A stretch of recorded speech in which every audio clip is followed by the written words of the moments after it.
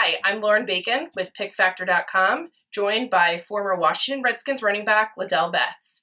We're here to talk about a hot topic in media right now, Michael Jordan versus LeBron James. Who is better?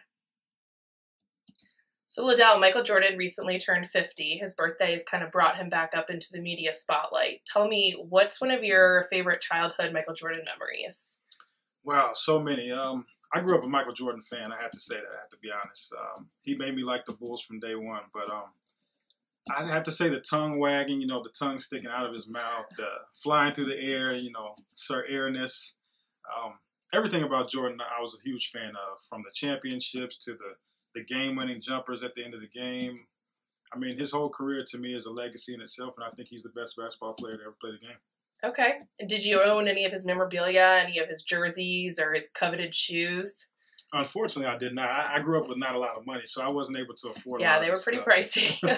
But I did work at Finish Line when I was growing up, and I remember we used to get the Michael Jordan shoes a couple days early before they were released, and people would come from all over trying to stop in the stores and ask, "Hey, when are the Jordans coming out?"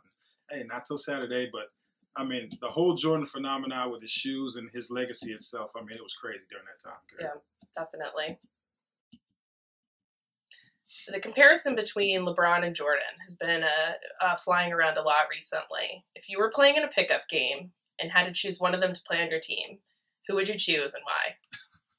Who would I choose? I'd have to go with Jordan. But let me go backwards a little bit. I am a huge LeBron fan. I think he's the best player in the game right now. So I don't want to say this like I don't like LeBron, but if I had to choose, and you asked me to choose, I'd have to go with Jordan. Jordan is, he's the ultimate basketball player that ever played the game. He, 6 NBA championships, Finals MVP in each championship. So at the highest level of his profession, he won at the highest level. And not only did he win, but he was the MVP, which says to me that he showed up and there was no question who the man was in those championship series. Okay, I'd have to agree with that.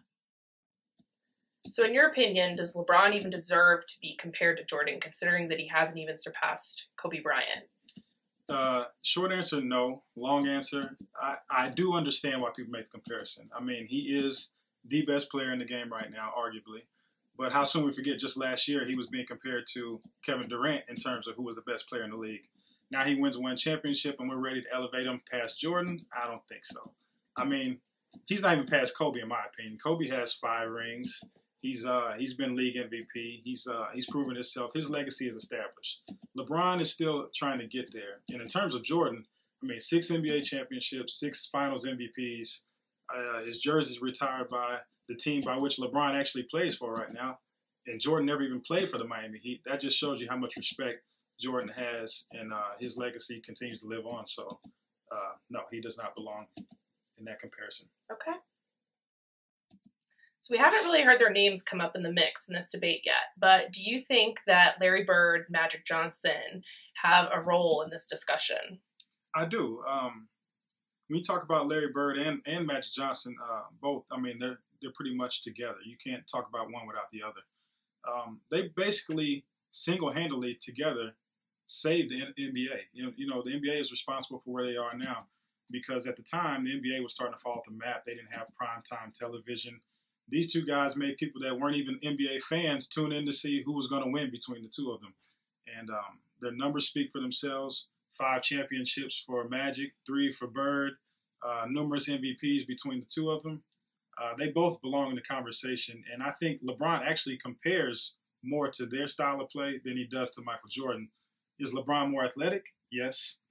But better basketball player, better legacy? That remains to be seen. Right. That was going to be my next question, was in terms of playing, how they compare, how Larry Bird and Magic Johnson compare to Jordan and Kobe and LeBron. So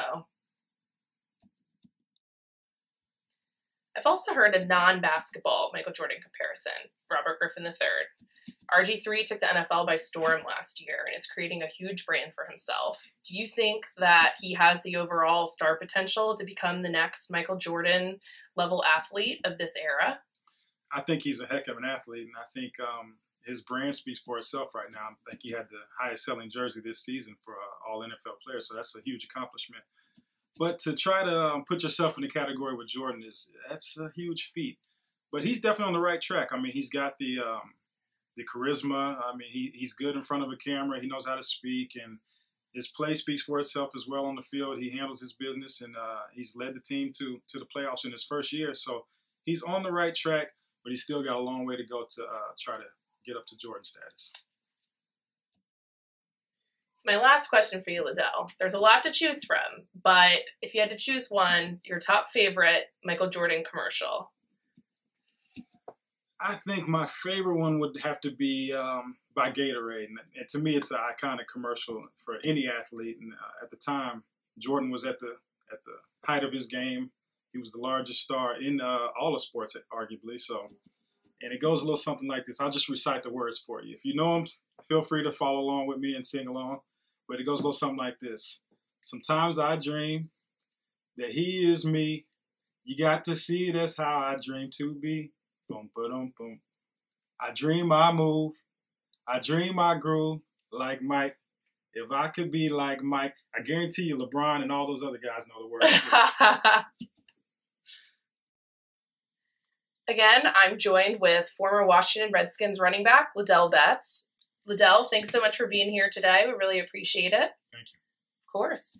And please make sure to go on to PickFactor.com and check out our brand new NBA page. Again, this is Lauren Bacon with PickFactor.com.